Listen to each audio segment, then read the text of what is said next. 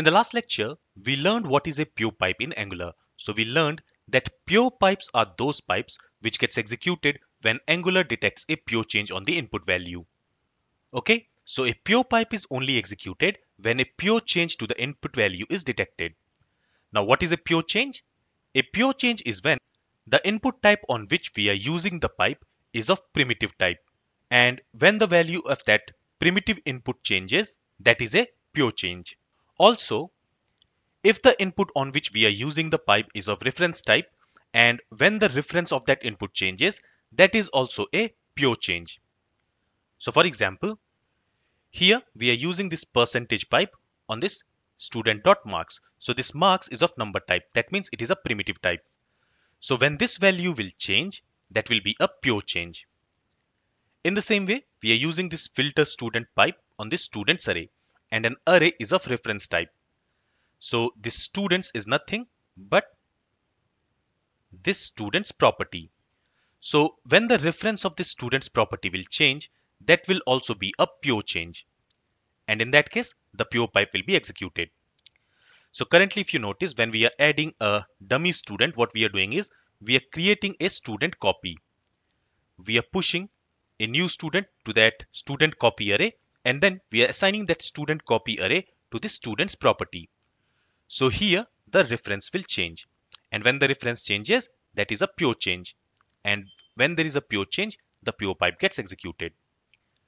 In the same way, here also we are creating a copy of the students array, and on that copy we are changing this gender value of the first student. We are changing it to female, and then we are assigning this student copy to this student's property. So again, here the reference is changing, and when the reference changes, that is a pure change, and in that case the pure pipe gets executed. So if I go to the web page, currently this table is displaying all the students. Now let's go ahead and let's filter this table by gender female. So it should be female, and you can see that only female students are being displayed in this table. Now when I click on this add student button, a new student will be added, and the gender of that student will be female. So that will also reflect in this filtered table. Let's see that when I click on this add student, a new student has been added, and since the gender of this new student is female, that is also being displayed in this filtered table. In the same way, when I click on this change gender button, in that case, the gender of the first student will change to female.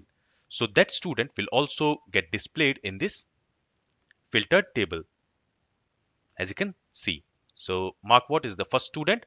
So earlier the gender was male, but now when we clicked on this change gender button, the gender changed to female.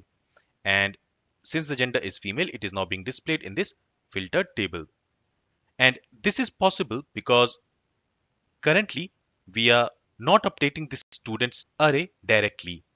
We are creating a copy, we are doing the changes on that copy, and then we are assigning the copy to this student's property. So here the reference is changing.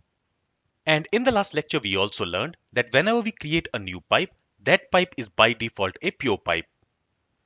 Alright, now in this lecture, let's learn what is an impure pipe and what are its performance implications. For that, let me comment this code, and let's also comment this code.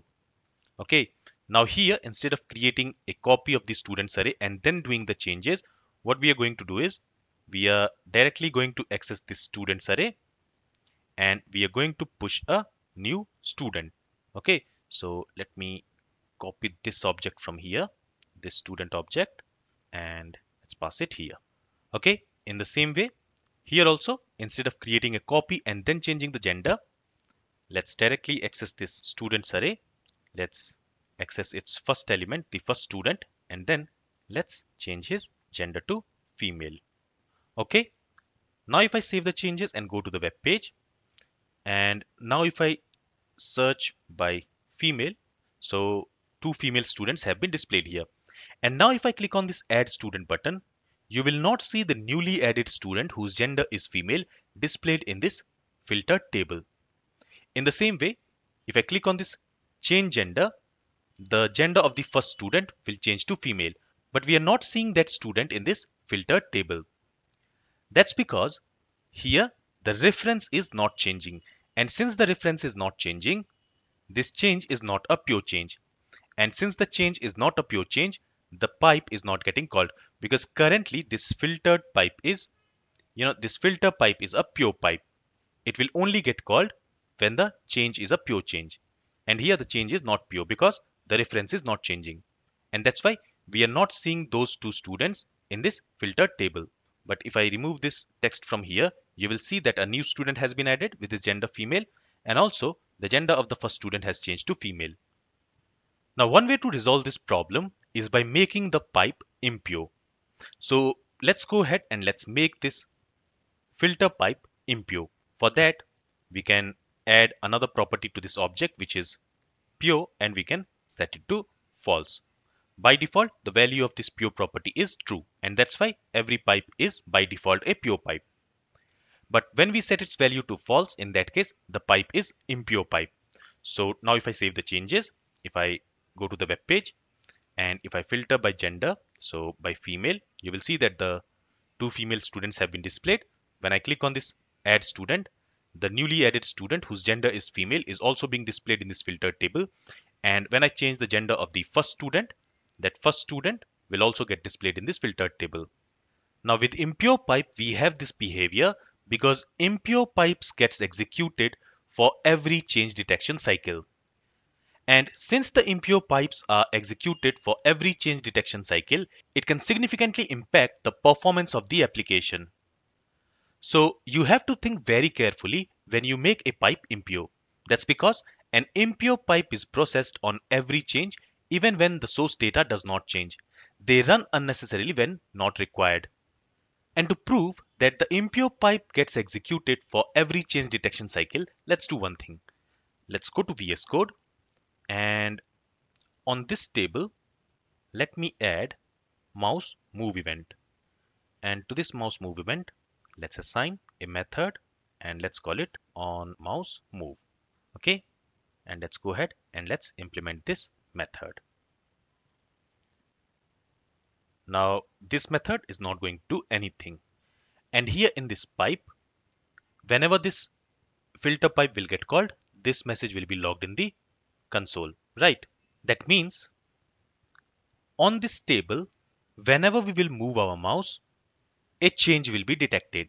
And when that change will be detected, since this filter pipe is an impure pipe because we are setting this pure property to false, this filter pipe will get executed. Okay, and here this event name is mouse moves. So this M should be in lowercase. All right, with this, let's save the changes. Let's go to the web page. Let's open developer console. All right, so now you see whenever I am moving my mouse over this table, this filter pipe is getting called, as you can see. So these many times this filter pipe has been called. And because of this, an impure pipe is not good for performance. And this is the reason why Angular team recommends not to use pipe to filter and sort data. That's because if we use pure pipe for filtering or sorting data, in that case, the result will not be as expected. And we have seen that with some examples. And if the pipe is impure pipe, in that case, sorting and filtering will work properly, but it will significantly impact the performance of the application. And that's why Angular recommends to move the filtering and sorting logic into the component itself instead of using a pipe. In the next lecture, let's see how to implement filtering in a component without using a pipe.